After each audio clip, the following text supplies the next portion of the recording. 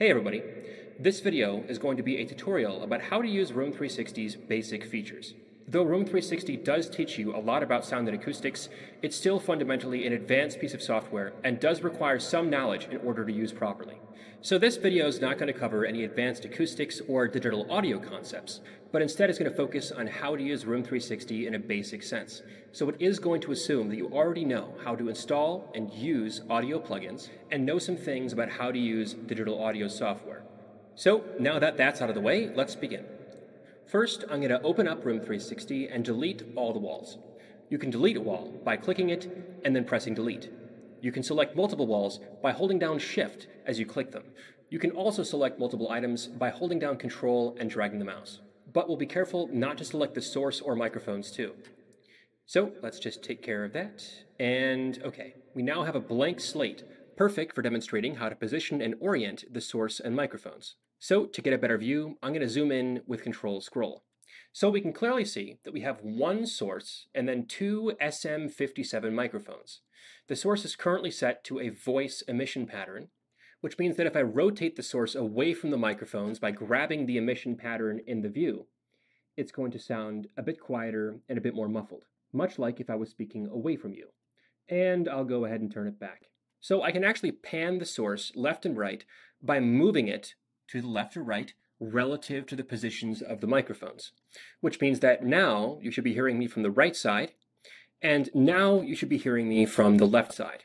But it's not just the source we could change the position of, we can also change the positions of the individual microphones. So now I'm going to spread them farther apart in space so I can demonstrate how the source will sound more loudly in the right or left channel depending on which one it's closest to.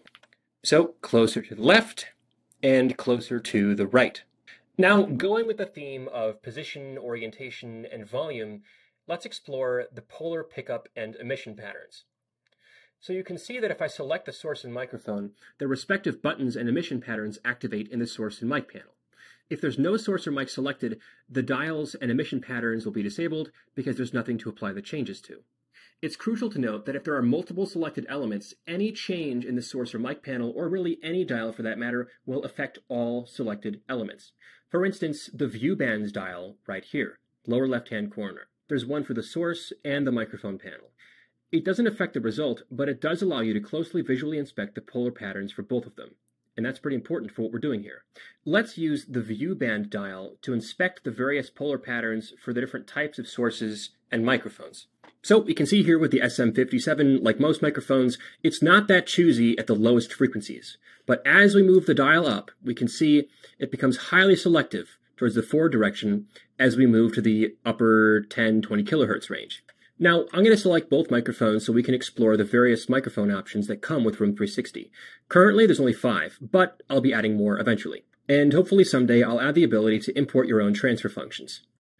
So, option 0 is Omni. That means it records equally from all directions across all frequencies. And it's important to note this is not an Omni microphone. This is a true Omni, zero bias.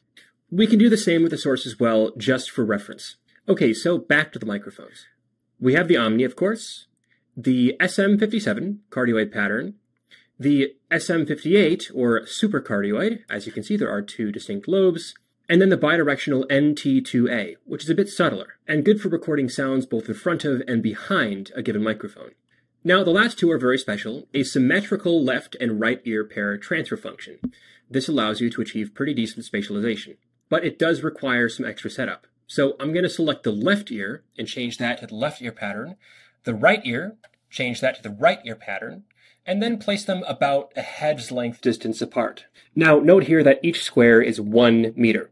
Now, I'm going to use the view band dial again so we can see just how extreme the polar pickup pattern is for the ears. These major differences in the sensitivity of each ear to each frequency from each angle are what the brain's audio processing center use to very accurately infer the position and distance of various sound sources. So let's demonstrate, but for one extra point of accuracy, I'm going to place a very small wall in between the microphones to simulate a head. We can add a wall by simply double-clicking and dragging to create one. Then we can resize it and drag it around. So I'm going to make this one really small and put it just about between the 2 microphones at roughly the right size. So now I'm going to go ahead and drag the source to the left side So here I am from the left, and then I'm going to come around the front and go to the right side, and then I'm going to circle around behind us and then stop at the original position. Now, you might have noticed it wasn't especially convincing. To make it better, we can actually add some walls to put the brain into a more familiar environment. And that's a great excuse to talk about the walls and various acoustic properties we can give them in Room 360. Now, I'd like to demonstrate the acoustic effect of just one wall, but that's a bit too subtle and quiet for a YouTube video. Instead, I'll let you explore that yourself. But what I'm going to do now is create a hallway. So just one wall to your right and one to your left. So we can hear the hallway if I click my tongue. Hear that? You probably recognize the sound. That's a hallway. If I move them closer together, it sounds like this. And if I move them farther apart, we get a much more exaggerated ping-pong effect. Now, let's make this into a room by adding a front and back wall. I can add wall segments by double-clicking a vertex and then dropping it where I'd like it to snap. So there's the front, and then there's the back.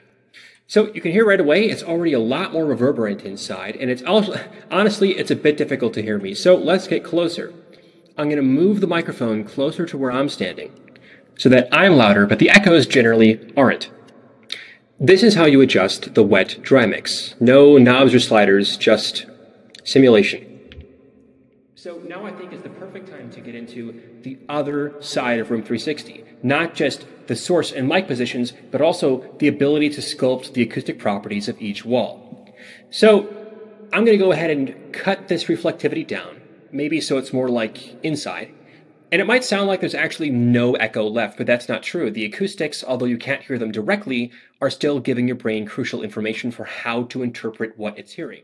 Good example, if I move over to your right, now I actually sound like I'm far away. I'm not just quiet. And that's entirely due to the acoustic information the walls give the whole scene. Now I can demonstrate this by deleting the walls. So I'm going to delete every wall now, 1, 2, all of them, and then now it sounds a lot more boring, like just a normal gain and a stereo panner. And that's a great way to sort of prove that Room 360 isn't just all of these features individually, but it's the whole package. It's how it all ties together to deliver this whole extra level of acoustic realism. And testament to that dedication to realism, although it wasn't the hardest part of making Room 360, I did go and implement the ISO standard for atmospheric absorption over distance. So these 3 knobs right here, your altitude, your temperature, and your humidity, they all influence the atmospheric absorption, that's decibels per kilometer per kilohertz, right here in this chart.